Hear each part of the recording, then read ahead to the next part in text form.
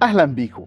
When I lived in Egypt about 10 years ago, way before Salma and I knew how to cook, there was this place doing a special variety of shawarma called Abu Haidar that we used to eat from every week. They make the most flavourful and juicy Egyptian meat shawarma that is stuffed into soft and fluffy buns. And it's no exaggeration to say we were obsessed.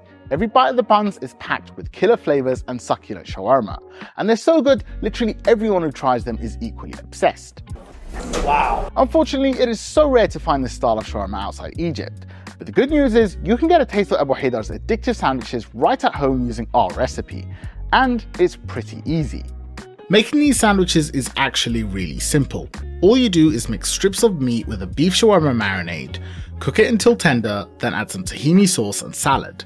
You then assemble that in some soft buns and serve. All in all, it takes less than half an hour of active time to make them, and they're so worth it. Plus you can make it on the cheap or fancy and expensive. In today's recipe, I'm going the fancy way by using beef ribeye, but it's important to note that this recipe works with pretty much any cut of meat. We've done it before with beef topside and chuck, but even ribs or lamb shoulder will work. All you need is a joint that has good texture and flavour, and preferably some good intermuscular fat like this ribeye. Tougher cuts will just need to marinate and cook a little longer, but it's so worth it. Let's craft that perfect bite by starting with the meat.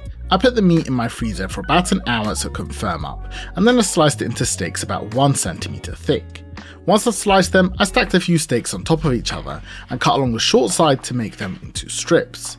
As I'm using ribeye, the strips are already really tender with loads of great fat, and that will melt during the cooking, giving us a soft bite. Now it's time to make the magic marinade that not only infuses the meat with tons of Egyptian flavours, but also tenderizes the meat so it ends up extra succulent. The key to this tenderizing marinade is using onion pulp to break down the proteins in the meat, which softens any tough fibres and protein strands that usually make meat chewy. So you either grate an onion on a grater, or if you're lazy like me, roughly chop it and use a blender to grind it down to a pulp. This is how fine it should be. Next, it's time to add the secret flavouring, which 99% of shawarma recipes don't include. These are an orange and lemon.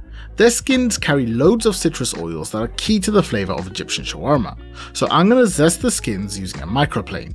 You need the zest of 1 whole lemon, which is about half a tablespoon, and the zest of 1 whole orange, which is about 1 tablespoon.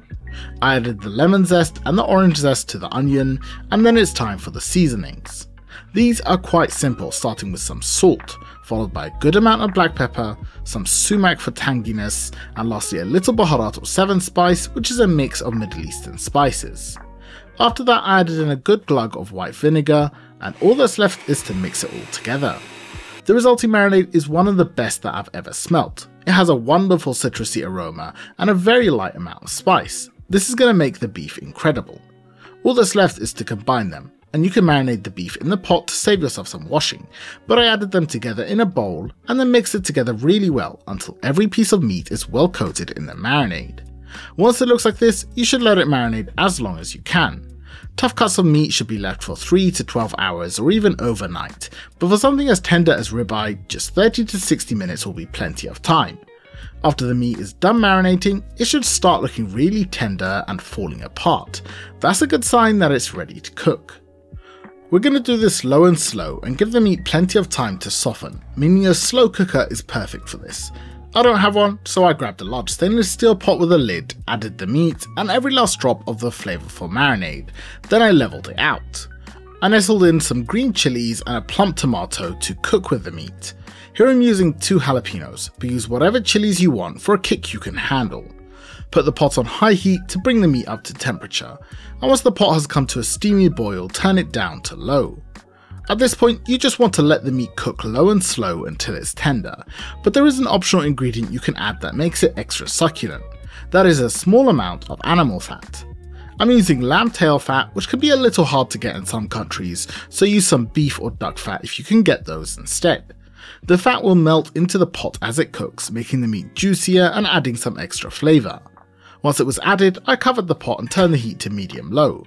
Cooking the meat can take anywhere from half an hour to 2 hours depending upon the cut of meat, and the only way to know if it's ready is to check it with a fork and see if it's tender.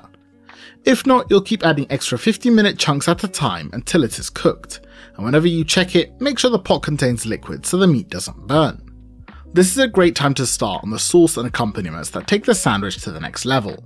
I'm using our classic goes great on anything tahini sauce, as it's the perfect creamy tahini for, well, anything. And to make it, I combined tahini and yogurt in a mixing bowl, and I added some water to thin it out, plus some freshly squeezed lemon juice for flavour. I want this super creamy, so I adjusted the water until it was good, then I seasoned it with some salt, black pepper, cumin and a little chili powder. I gave that one more mix to combine, and then I was left with this amazing tahini sauce. It's super flavourful, extremely creamy, and a perfect balance to the meatiness of the shawarma. Other than the sauce, I made some macerated sumac onions to add to the shawarma at the end of cooking. They add an additional layer of tang and texture to the sandwiches. I sliced the red onion into strips like this, then in a bowl I added a little salt and some sumac. I want these to wilt slightly, so I massage the salt and sumac into the onions with my hand, which also helps to separate the layers, and then I let them sit for about 15 minutes. I also took a small bunch of parsley which had the thick stalks removed and chopped that up into fairly small pieces. This also gets added at the end of cooking. And since those both go into the meat, I wanted a separate salad that can cut through the flavours of the shawarma, so I made a simple tomato salad as well. This is just more macerated onions combined with some sliced tomatoes and some chopped parsley. It's not exactly traditional for Egyptian shawarma, but all of those components exist in the sandwich, and it just makes them feel a little fresher. And by now our patience will have paid off. Just look at this texture. The meat is almost perfect. I just need to leave the meat uncovered over medium heat to cook off the excess liquid and develop some browning. And now after 15 minutes, it is absolutely spot on. Look how great the colour is and how tender the meat has become. The tomato and chilies have also broken down and dissolved into the shawarma, leaving the mix smelling super flavourful. I cut the heat and let it cool for about 10 minutes before adding the last components. First in is a couple tablespoons of the creamy tahini sauce, which will bind everything together. I then added most of the red onions, which by now have softened, and then a large handful of the chopped parsley. Everything got a good mix to make sure it's well combined, and then we were left with this dreamy shawarma mixture. It's one of the few foods that is guaranteed to make me drool every time. Now you can serve this in a bread roll or by wrapping it in flatbread, but if you want to do it right and experience the joy of Abu Haidar, here's how you make the famous sandwiches. You'll need some soft buns like these brioche ones, which you'll coat the inside with a good amount of tahini. You'll then fill it with plenty of the shawarma mix so it's bursting with flavour and texture. God, these look so good. Another way you can serve it is in a bread roll, which we call francewi, meaning French in Egypt.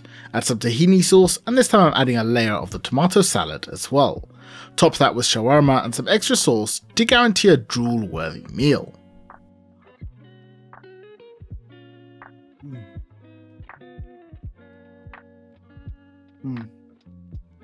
That is a top tier sandwich and it's just like the ones in Egypt. It is packed full of juices and flavour. And so this week, instead of doing Taco Tuesday, do Shawarma Saturday and thank me later.